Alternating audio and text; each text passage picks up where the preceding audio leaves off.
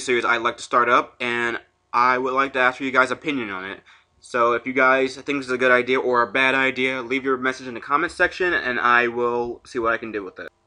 With that being said, I'd like to start off this series with, you guessed it, Twilight. Yeah, I know we all, well, most of us hate Twilight. Fans love this godforsaken series.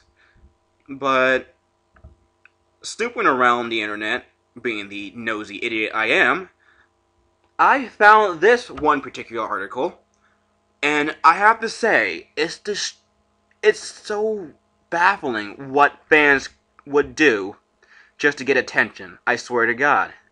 So this is the article. It's called "Cops Bitten Twilight Fan a Bloody Liar." Huh. You have my attention. Okay, now before I read this article, this whole entire situation revolves around a woman named Erin Westred, who claims that a 30 to 40-year-old man bit her on the neck while watching the movie screening of New Moon. And I'm thinking something about this doesn't make any sense. Like, why? Why would you even do that in the first place? So this article reads, cops tell TMZ the 17-year-old girl who claimed a rabid Twilight fan bit her on the neck while she was leaving a screening of the movie was lying through her teeth. Uh-oh. And now the false claim could end up biting her in the ass. Oh, that's funny. Okay, like I said before, this Erin Westred woman initially told cops a male in his 40s bit her on the neck at a movie theater in Norton Shores, Michigan, after she saw New Moon on Friday night. Cops say they grilled Westred after a witness told cops they watched her leave the theater and didn't see any biting. See, this is what happens in movie theaters when something bad happens. There are witnesses, you moron! Alright, let's see. We are told Westred then came clean, telling cops the alleged culprit was simply kissing her on the neck at the time, and she was a willing participant.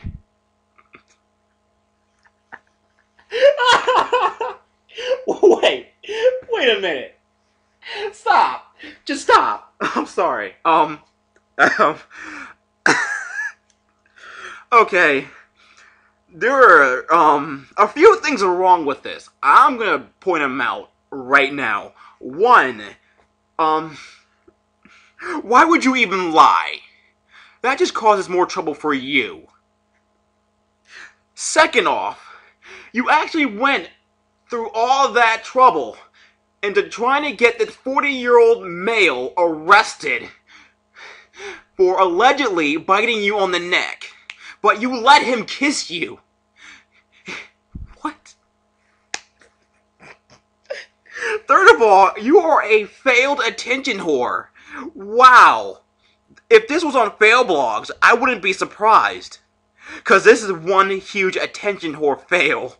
God damn. Oh my god. Holy shit, man. Alright, let's continue. Detective Lieutenant Timothy Lavigne. Oh wow, that's an awesome name. That's a kick-ass name. I want that name. Oh, sorry. Continuing. Of Norton Shores Police Department tells us Westred could now face criminal charges for filing a false police report over the incident. You know what? That's what she gets. You know what? That is exactly what she gets. I hope she does get criminal charges. Jesus Christ, this is over a fucking book series, damn it. Why would you even go this far just to get attention? Oh my god. This was posted November 25th, 2009. Wow, that's really recent. Just wow. Just baffles the mind, man. Not only is this chick an idiot, she's a very bad at lying. I mean, first of all, you're at a movie theater, which people go to, and if there were people at the theater, there will be witnesses.